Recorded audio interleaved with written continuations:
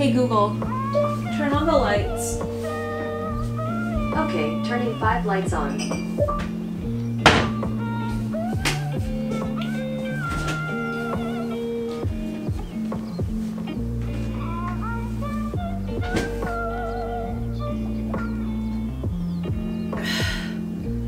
Hi guys, today I thought that I would do like a vlog style evening routine.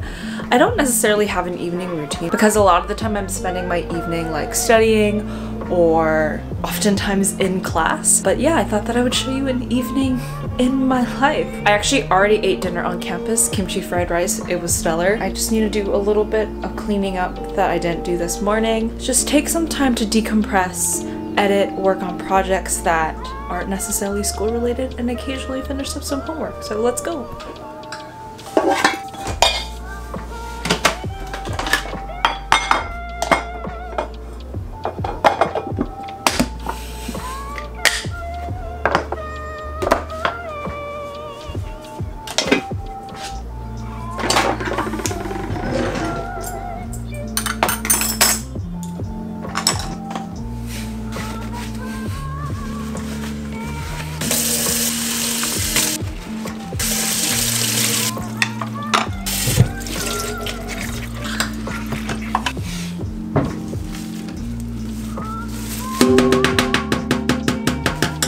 I feel like I talk about sustainability a lot on this channel, but I kind of wanted to drive this point home in 2020. This year, my goal is to basically help make sustainability as approachable and as accessible and as informative for people as possible. I began my sustainability journey 2 years ago. when I actually started working at a Starbucks, and I noticed how much plastic and just trash that the store would produce every day. And granted, we weren't a particularly high volume store. We were like an average store. After seeing how much trash we produced, then mentally multiplying that by all of the Starbucks locations on the planet, it kind of just made me realize how wasteful we are in our day-to-day lives. And I knew that like sustainability was important and like biodiversity is important, etc., but it always seemed very inaccessible to me until I was able to see the gravity of the situation firsthand. So this year I want to just kind of help make sustainability more of a focal point and try to present it in a way that isn't as, I don't know, I felt like it seemed very overwhelming at first. I felt like I had to throw away everything that I owned and start it from scratch. And I want to help you develop some sustainable habits that are sustainable in your lifestyle. That's a double entendre there. It's sustainable because they're sustainable habits, and sustainable because you can do them over a long period of time. As you guys know, I freaking love coffee, right? However, coffee produces wastes via filters, bean grounds, and the packaging that coffee comes in. And this year, I'm going to be combating that by composting. I purchased these compost bags last year, and it's important to note that these compost bags are only compostable in industrial facilities. The town that I live in does have a really big green initiative. We have Recology that helps us compost. However, that's not to say that it's perfect and that everyone participates. So if you are curious on whether or not your municipality has a composting option, contact them. When I store my compost, instead of leaving it on the counter and then letting like the fruit flies accumulate, I actually just take this bag and stick it in the freezer. And once I have a few bags worth of compost, I just go and take it out into the composting bin because I'm pretty lazy and I generally don't produce that much organic waste on a day-to-day basis because I do meal prep. So I'm gonna go stick this puppy in the freezer.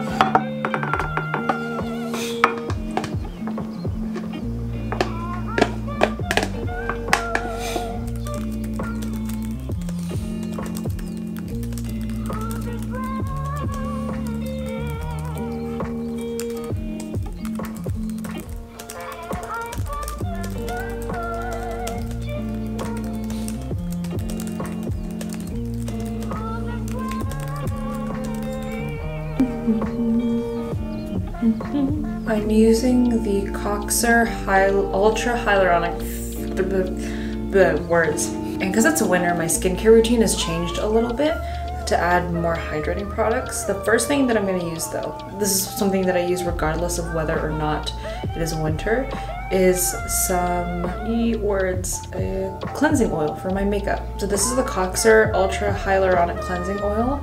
The only beef that I have with it is that it's kind of greasy because it's not, the product itself is like obviously greasy, but like it does a great job. The packaging leaks every time you pump it, so over time grease accumulates on the lid and on the bottle, and TBH, it's kind of gross to have like a greasy container. Since it's winter time, my eyes get really dry, so I'm using these eye drops.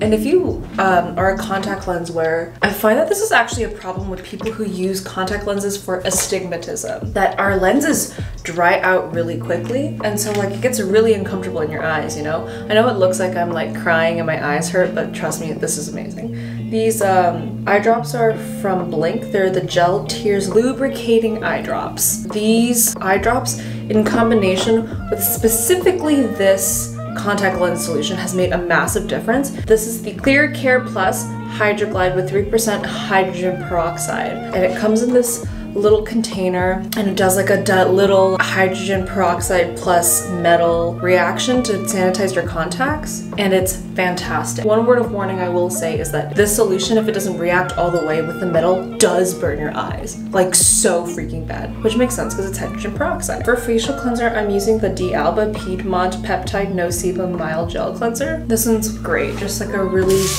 general mild facial cleanser. I use the Coxer Green Tea pH Cleanser in the morning, and then occasionally if I feel like my skin needs a little extra TLC, I'll use the Black Clay Cleansing Foam from Padu Lab. I don't like to use that one too much in the winter time because it does strip my skin. This facial cleanser does a really great job at like not stripping the skin, which I really love. I feel like a new woman.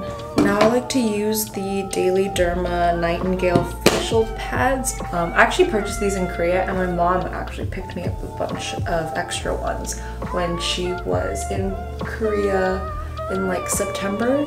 They sell them at Olive Young, and honestly, like, they're the best. I have like a pimple right here behind my ear and it hurts so bad. They're definitely not environmentally friendly because like it is a pre-cotton soaked pad, and once I get through all these containers, like I really want to repurchase them again because I really feel like these are this and another product that I mentioned are like the two things that have really saved my skin. But I don't know if I'm willing to give them up because I get these really horrible breakouts and they hurt a lot, and my skin has made a really massive improvement because of these two products. And vanity aside, I hate breaking out because it hurts. Next, I have the Dr. Jart Chica Pear Serum. Soothes irritated, sensitive, and sensitized skin.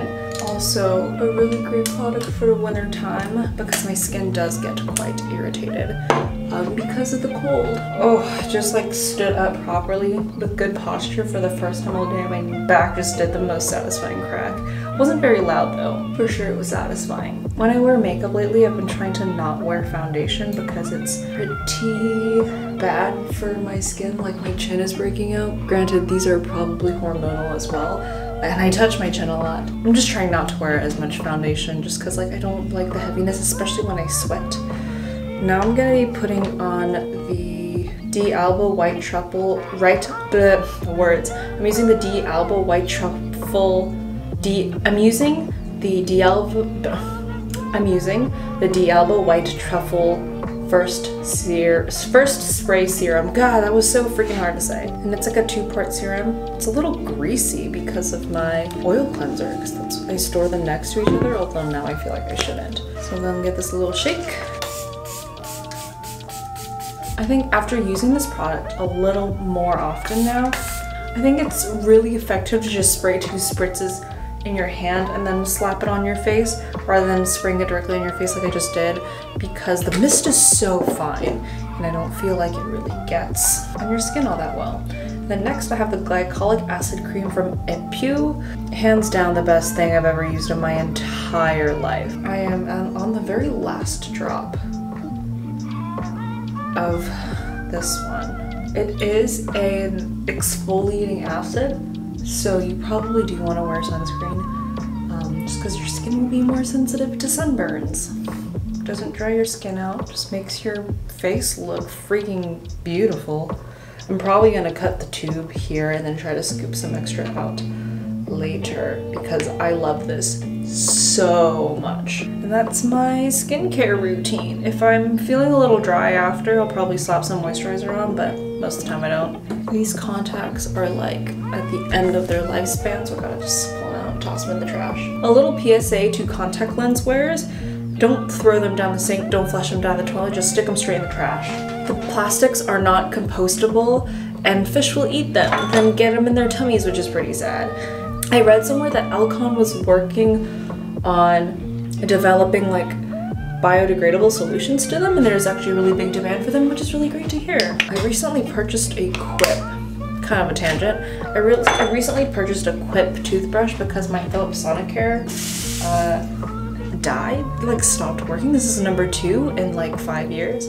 and I figure that this was like slightly cheaper, and oral care is actually super important to me because my dad's a dentist, and I tried using zero waste toothpaste, like the toothpaste bits, but I actually asked my dad whether or not it was a good solution because it is like baking soda and it's like quite acidic, and he actually told me no, and it will strip away the enamel of your teeth, and it's better to use fluoride-based toothpaste. And I feel like I'm someone who used to be pretty cavity prone, so I do my best now to not have to worry about cavities, and like I don't feel like I can compromise on toothpaste.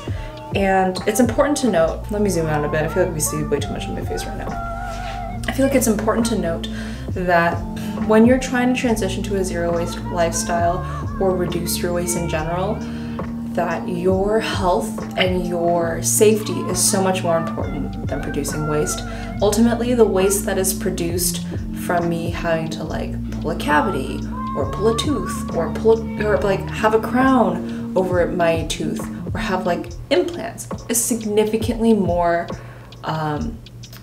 in waste than just taking care of yourself. The more you know. Slap my retainer and now we have a lisp. Thanks for getting ready for bed with me. It's 11:30, way past grandma's bedtime, so I'm gonna go to bed now.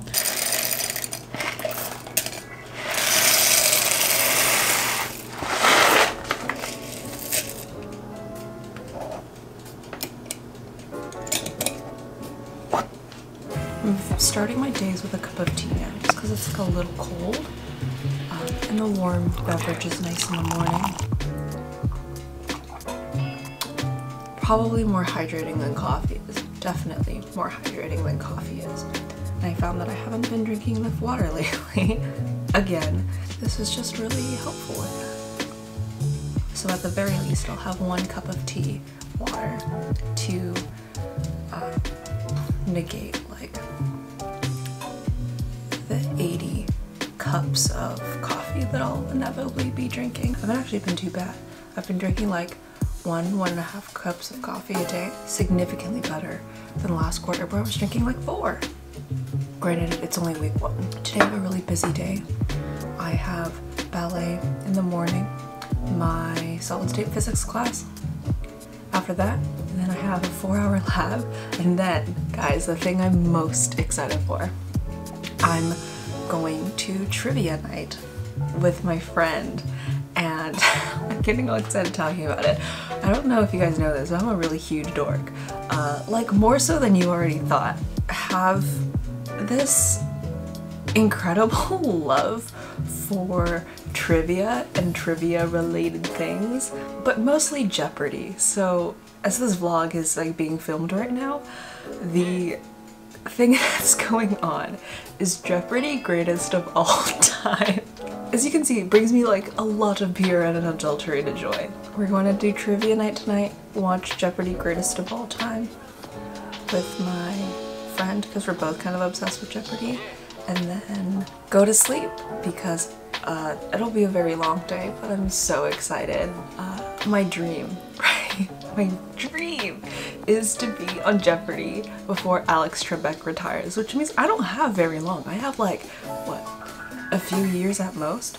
I should really like start studying for Jeopardy as soon as I graduate, because there isn't a better time to study than while you're still in it, you know? I don't think that I would make it very far.